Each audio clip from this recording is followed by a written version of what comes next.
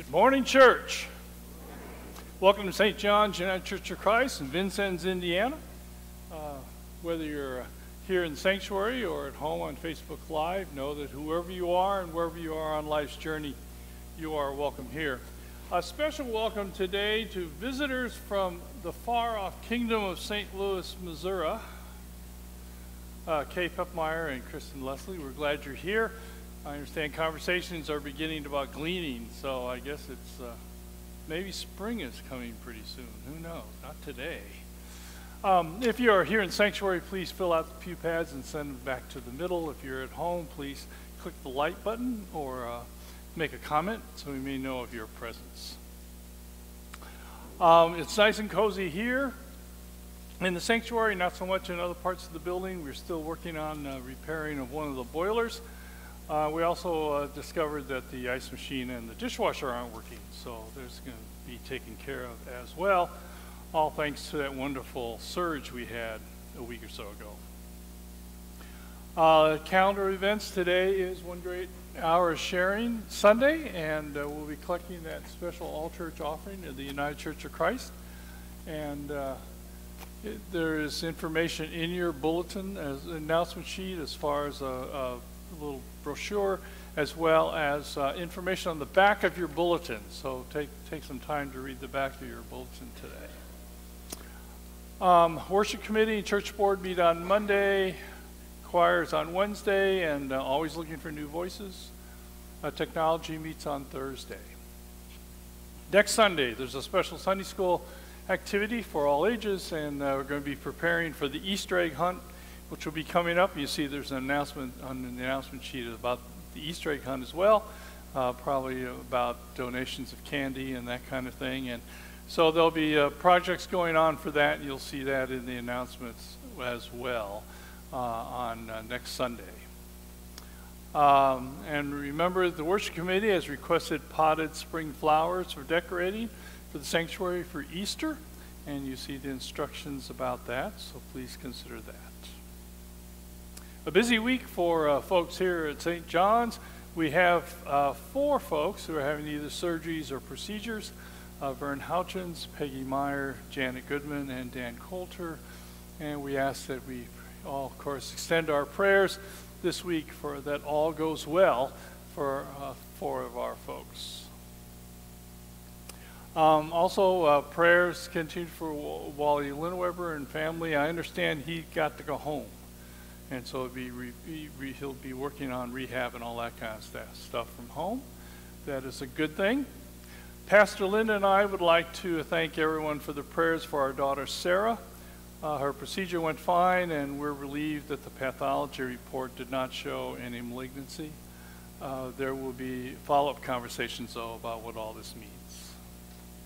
Please continue to pray for those who are on the prayer list and all those who are homebound or living in healthcare facilities or assisted living facilities. Any announcements I missed? Any concerns we need to know about? If not, I invite all who are able to please rise and greet each other in the name of the Lord.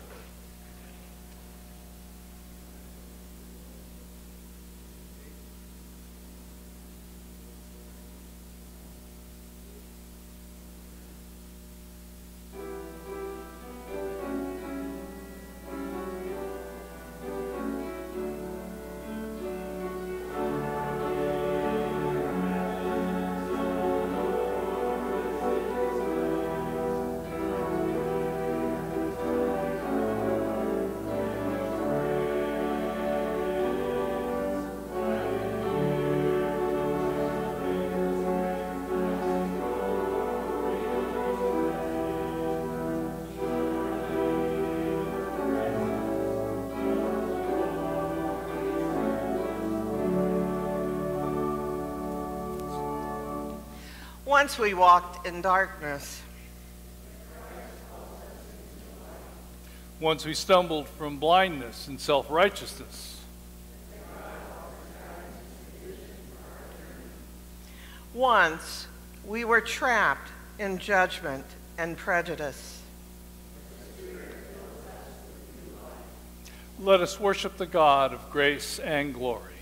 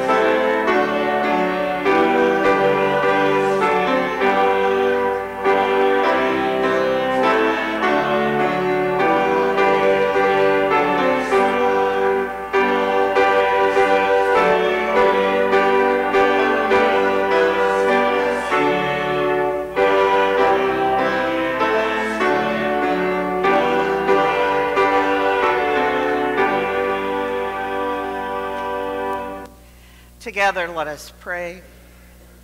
God of amazing grace, heal our blind spots. Give us the vision to see others as you see them. Give us your vision. We fear what we do not understand. Bind us. When we cling to feelings of superiority. When we cannot see your healing in those of whom we think ill. Touch us with your healing hands of love. Free us from all blindness, and grant that we can see ourselves and others as we truly are. Hold us in your love and grace, and open our hearts to worship you in spirit and in truth. Amen.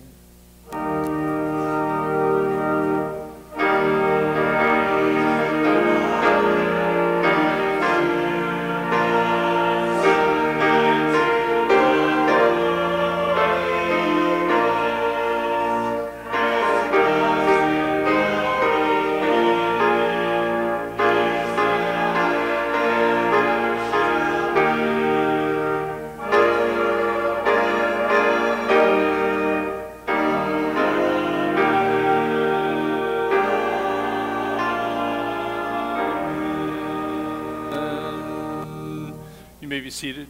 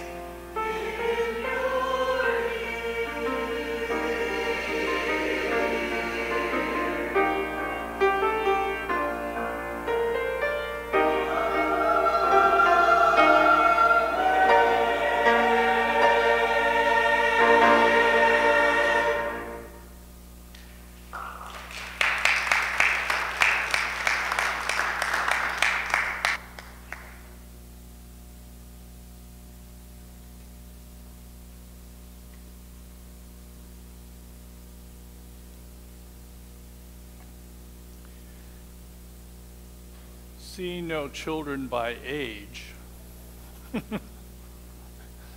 we'll skip the children's sermon this morning, but this is a day in which we rejoice because we worship a God of abundance, a wonderful, generous God who calls us to be good stewards of what we have been given and to be generous in what we give. This is One Great Hour Sharing Sunday, and it's the first Sunday we'll be collecting. We'll be collecting next week as well. But this is an opportunity of which we may give not only our regular offerings to the life of the church, but also to this all-church offering has special uses, particularly in areas of development and foreign ministry and these kinds of things. And the information we have shared, of course, throughout the years. Please give prayerful consideration to what your gift to One Great Hour Sharing in particular might be this year. So as God's recipients of great and mighty gifts, may we come as God's stewards with our morning offering. If you'd all are able, please stand.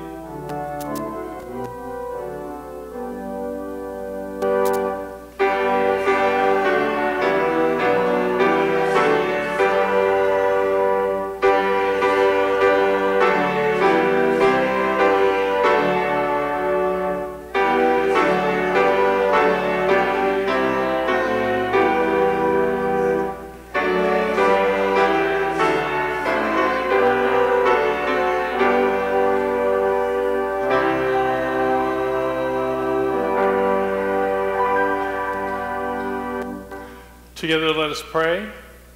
Generous God, you anoint our heads with oil, and our cups overflow. With your abundance, we do not take for granted all that you provide. Take these gifts and use them for the healing and tender care of your hurting world. May your cup of love overflow and abide with the hurting and the heartbroken, forgotten and despised, so that we may all be made whole. Amen. You may be seated.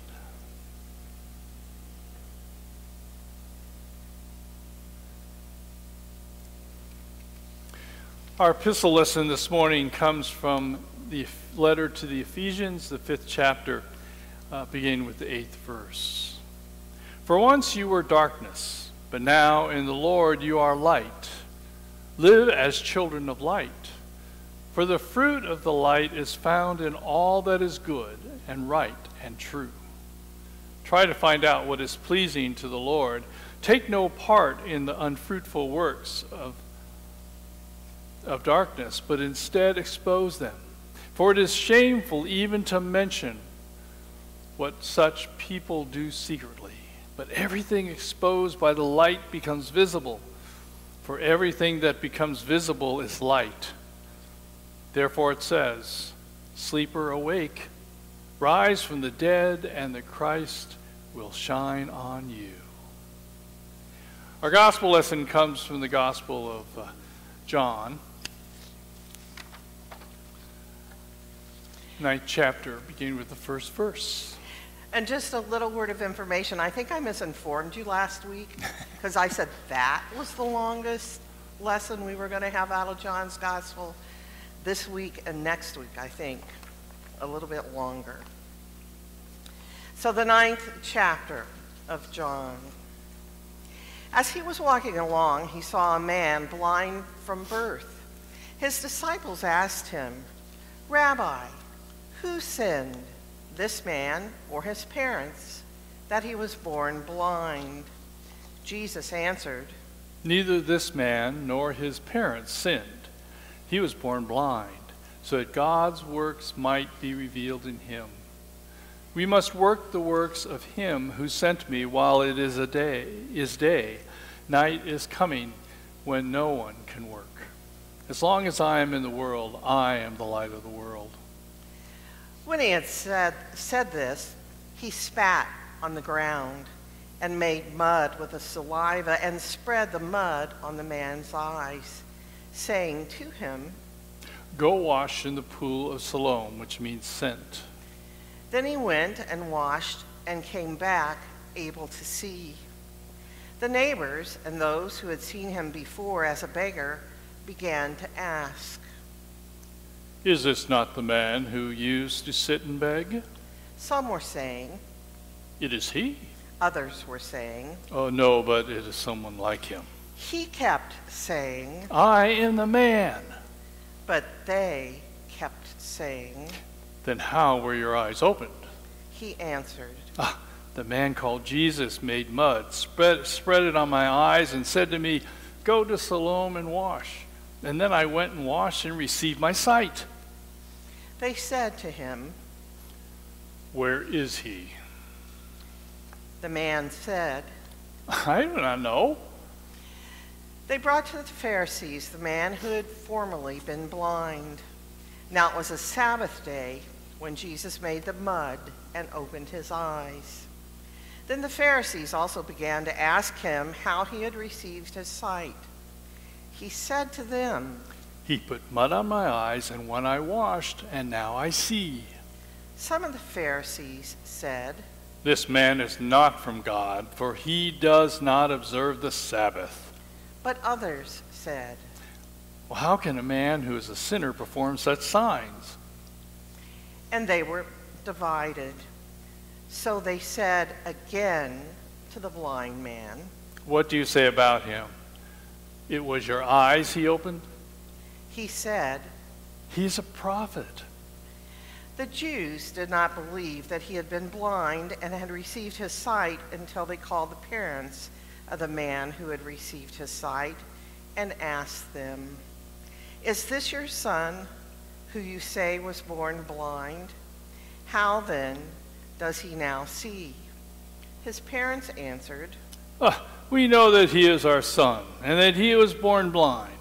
But we do not know how it is that now he sees, nor do we know who opened his eyes. Ask him, he's of age. He will speak for himself." His parents said this because they were afraid of the Jews.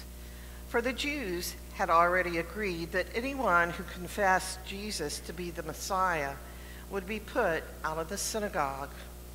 Therefore his parents said, "He is of age. Ask him."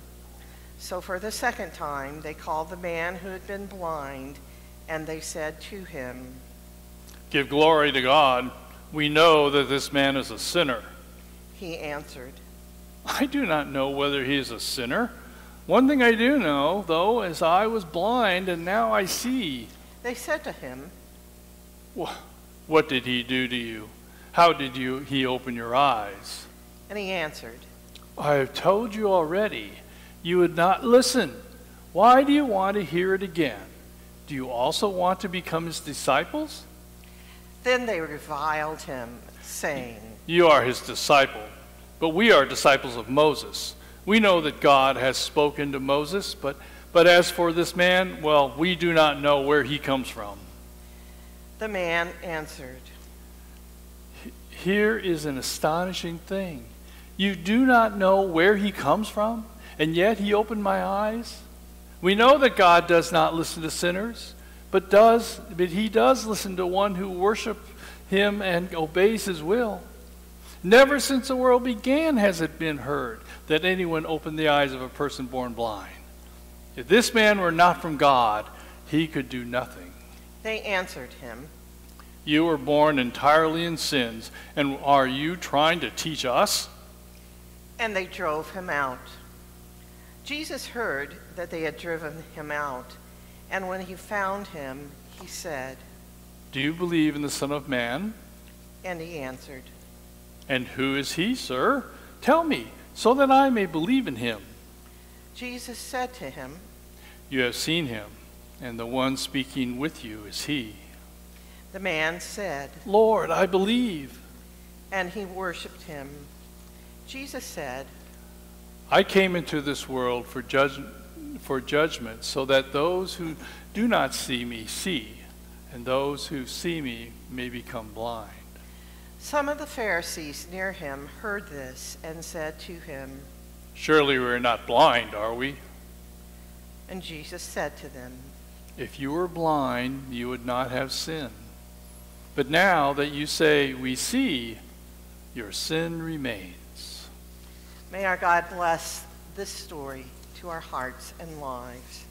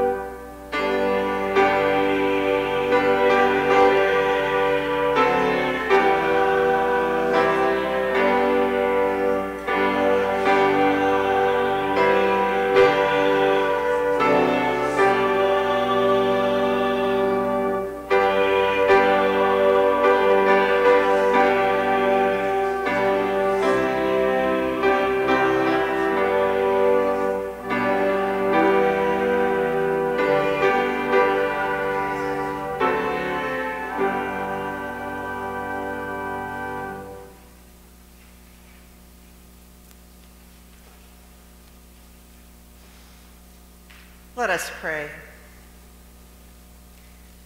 Gracious God, touch our hearts and touch the heart of each individual here. Touch them with your love, with your grace, and grant them that which they need for this day and all days. And touch our hearts that they might be filled to overflowing with your love and with your grace. Amen.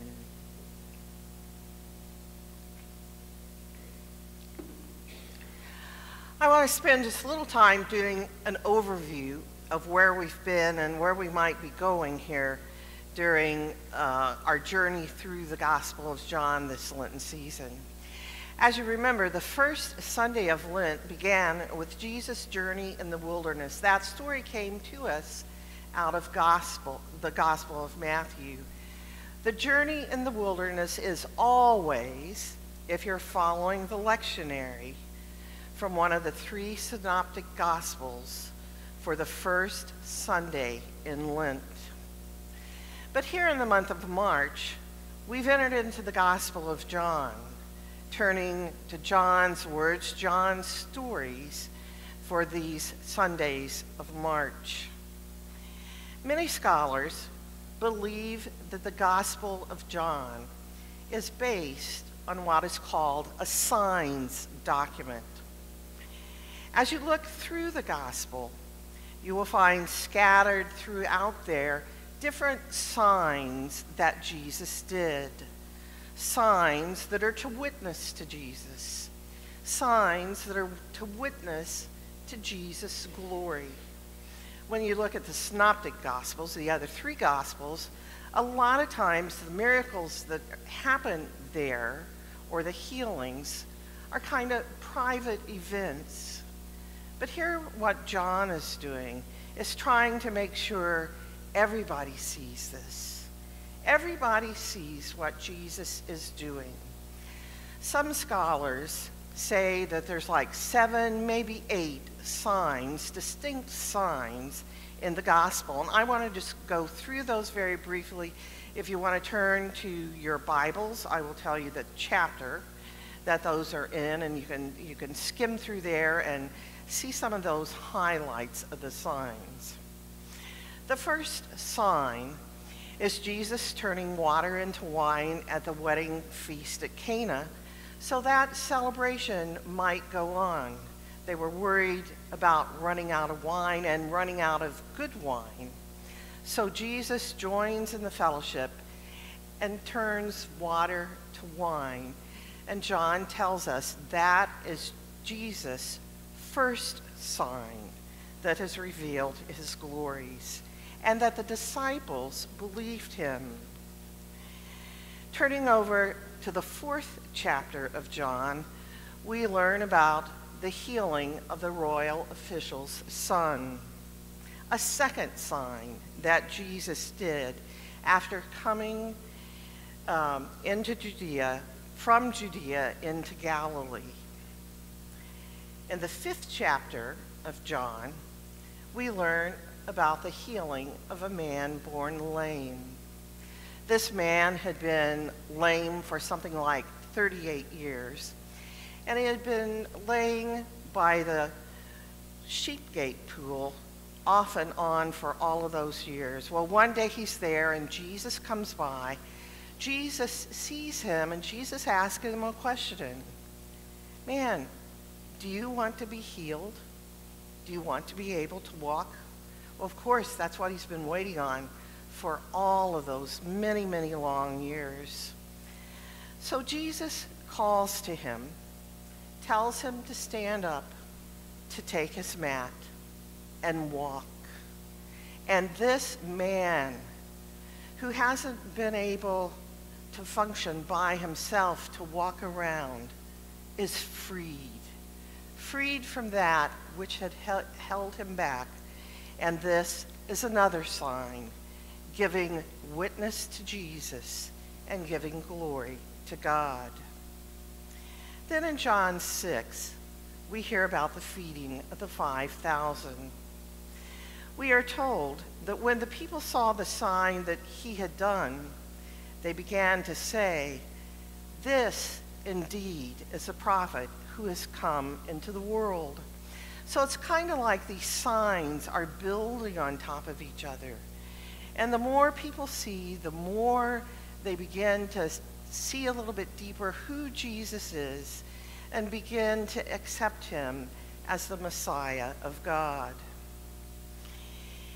In another story in John 6, we hear about another sign, and that is Jesus walking on the water.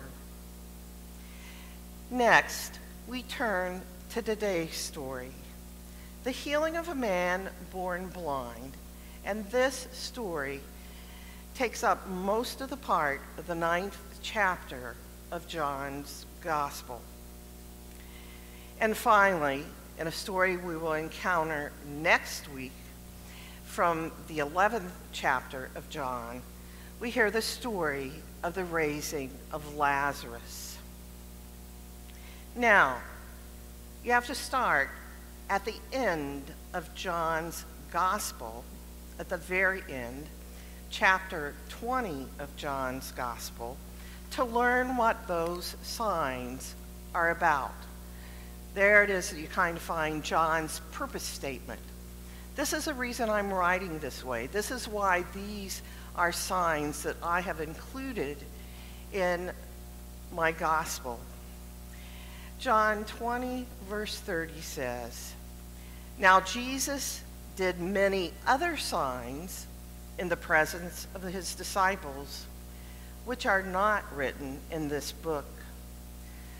But these are written so that you may come to believe that Jesus is the Messiah, the Son of God, and that through believing you may have life in his name." Last week or so, I talked about so many of these stories kind of being custom-made stories in John's gospel. It's not just one pattern for everybody. It's the uniqueness of the individual. It's the uniqueness of the situation. And what we see is, what I would say we see, is faith as a journey. These people see Jesus' signs. Maybe they experience him, and then they grow a little bit in their faith. And then they grow a little bit more. And then they grow more. And then they are ready to testify to who Jesus is. A journey of faith. And we are all on that journey, aren't we? Sometimes it's going smoother for us than other times. Sometimes we've got some bumps.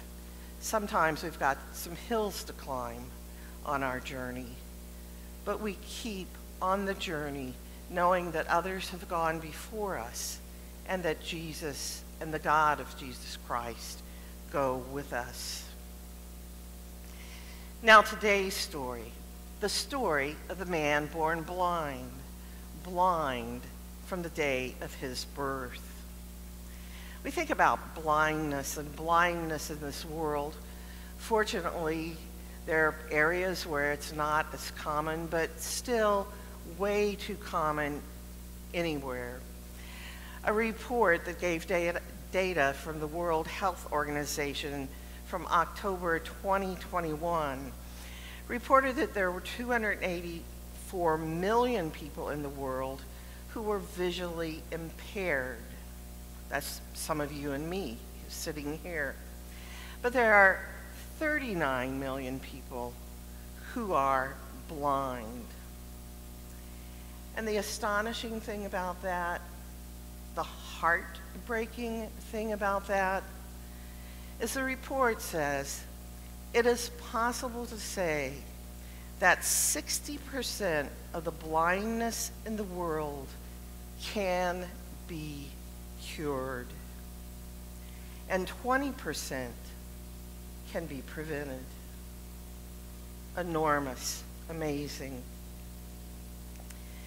Through the Gospel of John, we find a characteristic interweaving of theology and story. Like we saw in the story of Jesus and Nicodemus, when Nicodemus came to Jesus there the first time at night, and by the end of the Gospel, he's out in broad daylight ministering to Jesus. Story, like we saw the interweaving of theology and story with Jesus and the Samaritan woman at the well. And here again today, drama unfolds before us. We can almost see those encounters of long ago.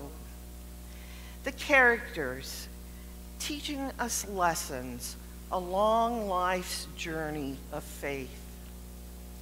And the marvelous stories invite us to enter, not just as onlookers from far away, but invite us to enter as participants in the here and now.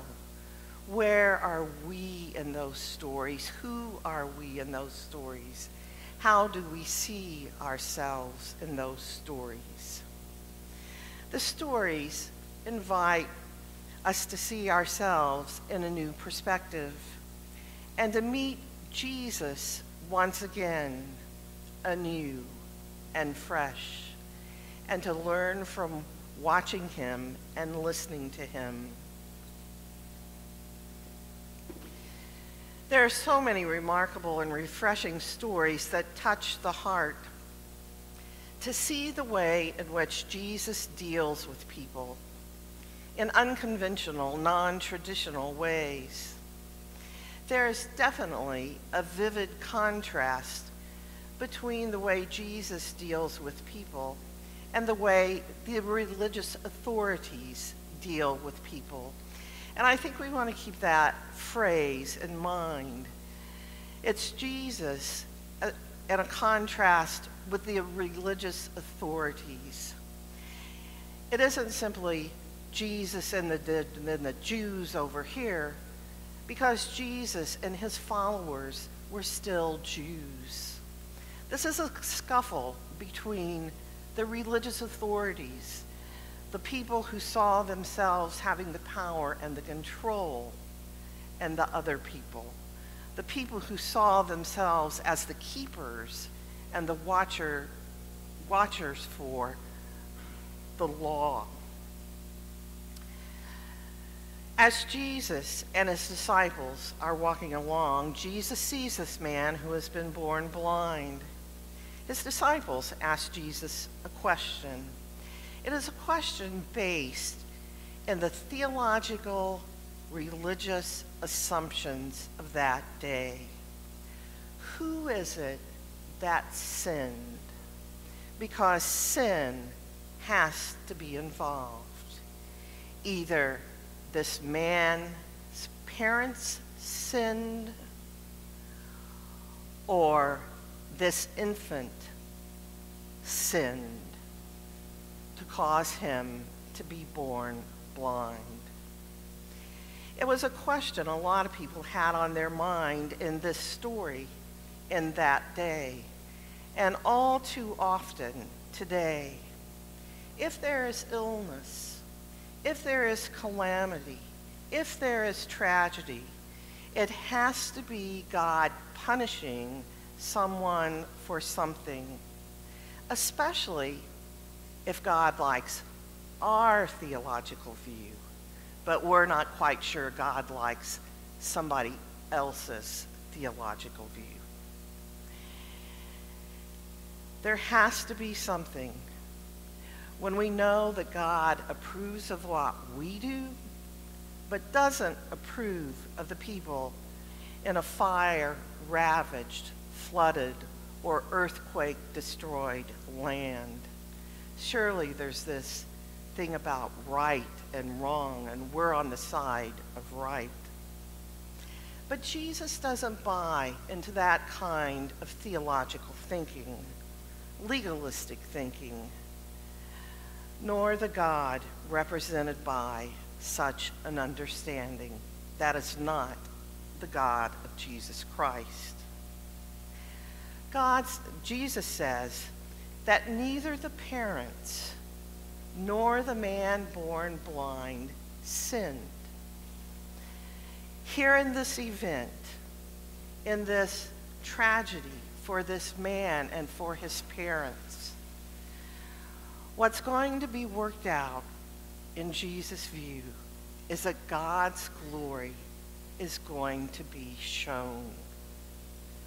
We're going to see God working good in this, not trying to punish these people, but working for the good of all. This is the way things are, and God's glory is going to be seen through it. A long time ago, years and years ago, I saw kind of a Talking Heads video, I think it was one of the Living Questions series.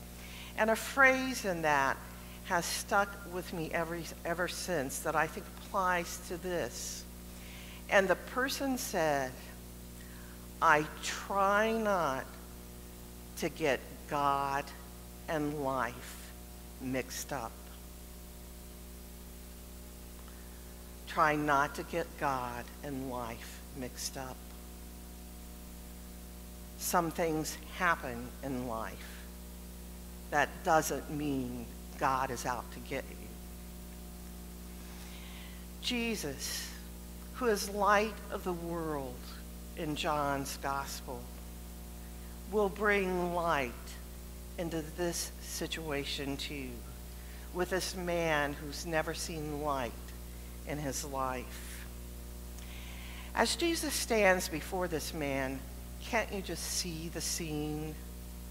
Can't you just see Jesus bending down, maybe wiping his hand in the dirt, then spitting, big spit here, making some mud, making that mud and putting it on the man's eyes, perhaps not the kind of medicinal treatment I'd be up for right now. but a standard kind of treatment for that day. A little word about that spit, the medicinal spit. Roman naturalist Pliny the Elder, way back in 23 to 79 AD, wrote that diseases could be cured by fasting saliva, which the article explains is saliva in the morning before breakfast. Among the diseases that might be helped, he said, with the early morning application of fasting spittle are eye diseases. They might be cured by that. Now, apparently, in the article I read, not apparently, I read it, so apparently it's happening, modern microbiologists have turned their attention and their experiments to the half-gallon of our saliva that's generated each day. We don't swallow our saliva when we are asleep, hence fasting saliva. And there's something in it, they say, that might help protect our body against infectious diseases and foreign invaders. Did you notice Jesus' preconditions for this man's healing? The man is simply sitting there, probably begging the way he has his entire life, hoping for a handout so he could make it one more hour, so he could make it one more day, maybe have a meal that day. Sitting there in need. And Jesus reaches out, embraces him with healing grace, and sets him on a journey of seeing the world. Jesus saw the man through divine eyes with divine sight. You would think people would be rejoicing. Wouldn't we all be cheering here if one of our friends who had been born blind could all of a sudden see? But not everyone is happy about this situation. The religious authorities aren't happy. Once again, Jesus is blatantly violating the rules of the Sabbath. Once again, Jesus is bringing one they view as a sinner into the realm of God's presence. Once again, Jesus is violating the way nature and the world, and above all, God, should work. Is this really the man who was born blind or just a look-alike? The neighbors question him. Are you really the one? What's happened? How is it that he can see? Others continue to question. The questions go on. The questions are repeated.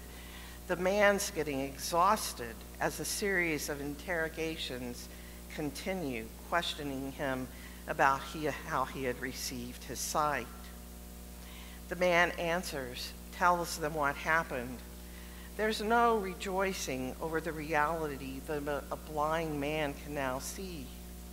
Jesus, the sinner, couldn't have done this because he broke God's rules. But the man realizes something deeper about Jesus and says that he's a prophet. His understanding is growing in this faith journey. The parents are interrogated. Yeah, this is our son, but he's of age, so go ask him and find out what he says, because they too are being afraid of this expulsion from the synagogue. So they go to the man a second time, a third time. And the man answers, I don't know whether Jesus is a sinner or not, but one thing I do know, that I was blind and now I can see. When the man born blind is pressured again to say what has happened, he says that he's already told them. I've already told you. And he says to them, what? Do you want to hear it again? Do you also want to become Jesus followers? And I just love that line. There is humor in that line. There is sarcasm. There is a taunt. I can just imagine that they weren't pleased with his little taunt. I always detect the humor as they question him. They defend their position. No, we are Moses' disciples. Gail R. O'Day, who was a professor of preaching and New Testament at Candler School of Theology and author of the New Interpreter's Bible commentary on John, says that in John's gospel, faithfulness to grace and truth available in Jesus, not faithfulness to the law, is a decisive mark of true discipleship. The religious folk are not pleased with what is going on. So they pronounce judgment on the man, calling him a sinner, kicking him out of the synagogue. And then Jesus goes and finds him. And talks with him as he is professing who Jesus is. Now, because there's this little thing going on between the religious authorities and the Jewish Christians who follow Jesus, because there is a touch of anti-Semitism there, that does not mean there is any excuse at all for anti-Semitism in this day and age. This man has been excluded. And isn't that the way it too often is? If someone isn't on our team, God, they need to be excluded. Excluded in many ways. Excluded from a variety of activities, excluded from opportunities, excluded from so many rights that so many of us here and now take for granted. I was listening to a podcast about this text, and one of the people was talking about this exclusion that was going on here in the gospel. And she said, the fact is that the sin is this mechanism of exclusion. The people who do the expelling are the ones who think they have the moral authority, who should be in and who should be out.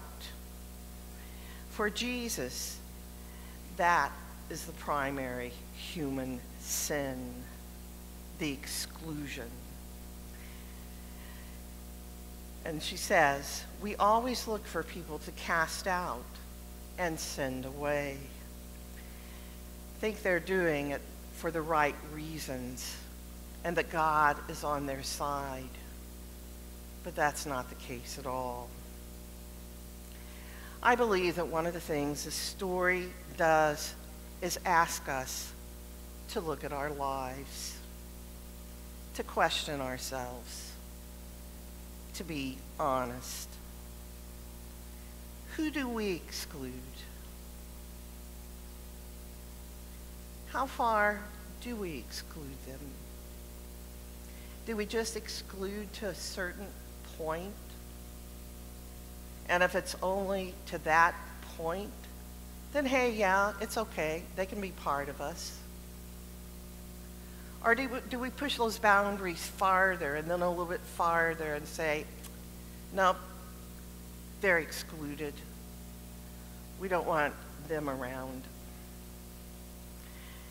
Who do we exclude? And where are our own blind spots? I know I've got blind spots. I've had them all my life, and I'll probably continue to have them all my life. Perhaps there are blind spots that need further examination so that one day we don't fail to be sensitive and have a serious wreck on the highway of life, ruining our own lives or the life of someone else. The story ends with the reality that this man has come to believe in Jesus as a revelation of God's love and grace. And we hear Jesus' words, I came into this world for judgment so that those who do not see may see, and those who do see may become blind. We get both of a message of warning as well as a message of salvation and grace. The warning, I believe, is expressed for us in the words of someone who said, there are lots of Pharisees in our lives today. There always have been. By definition, they will be religious people. They are religious people who can't see.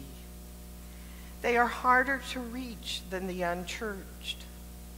Why?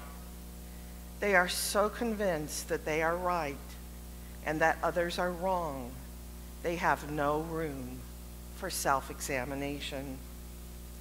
But the message of salvation and grace for each of us comes from seeing in this story, as well as in other stories in John, the wide embrace of the God who comes among us, who listens to Nicodemus as he searches for deeper meaning in life, who engages a woman at a well in life-giving, non-judgmental conversation, who opens the eyes of a man born blind. God is attentive and cares for us, has a mission and a purpose, no matter who we are or where we are on life's journey. In a few moments, we will sing the hymn, Be Thou My Vision. The story is that hymn goes way, way back, the words to it. And the words were written by a person that they called the little blind one because he wasn't able to see. So think about that as you sing that story and as you read those words and think about your own life.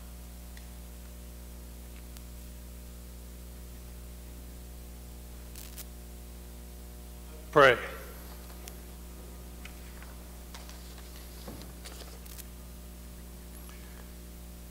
God of grace and God of mercy, cast your light upon your people as we worship you this day. Shower us with your Holy Spirit, inspire us with the stories of Jesus, and empower us to follow in his way. We know that you are the God of healing. Heal us like Jesus healed the blind man. Open our eyes that we may see the hurt and the pain and needs of the world around us. Open our eyes that we may see the needs of those in our community, our neighbors who are homeless, who suffer from food insecurity, who are ill with no one to care for them, who are lonely and isolated. Open our eyes that we may see how we can use our church resources to the betterment of our community and of those who live within it. Open our eyes, O God, that we may recognize the aggressors in this world, those who are so exclusive of others, yet they claim what they say and what they do is for the betterment of the whole. Open our hearts to pour to your will and your way. Help us to be accepting to change, for the world is changing. Former rules, assumptions, and norms may not translate well in the world we live in. Help us to know that bettering this world is not found by returning to the past. Open our hearts and minds so that relationships that are broken might be mended. Oppression and wars might be ended. Spirals of addiction and depression might be upended. Bring hope to the hopeless. Bring wholeness to the broken. Love to the loveless. Bring sight to the blind and release the captives. Continue to bless your people so we may become a beacon of hope and a light upon the hill, reaching out to every nook and cranny of an ever-darkening world. We ask these prayers in the name of your Son, who is the one who taught us to pray together. Our Father, who art in heaven, hallowed be thy name. Thy kingdom come, thy will be done, on earth as it is in heaven. Give us this day our daily.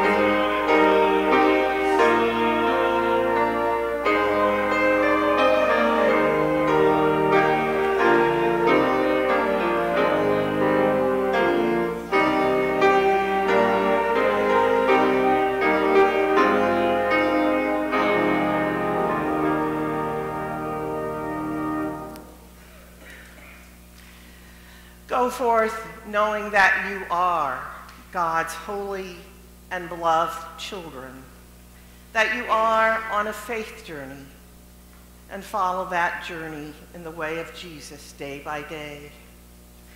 Go, let God be your vision.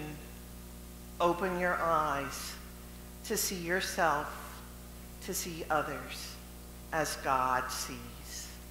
And may the blessings of Almighty God, who creates and redeems and sanctifies, be with you this day and forever. Amen.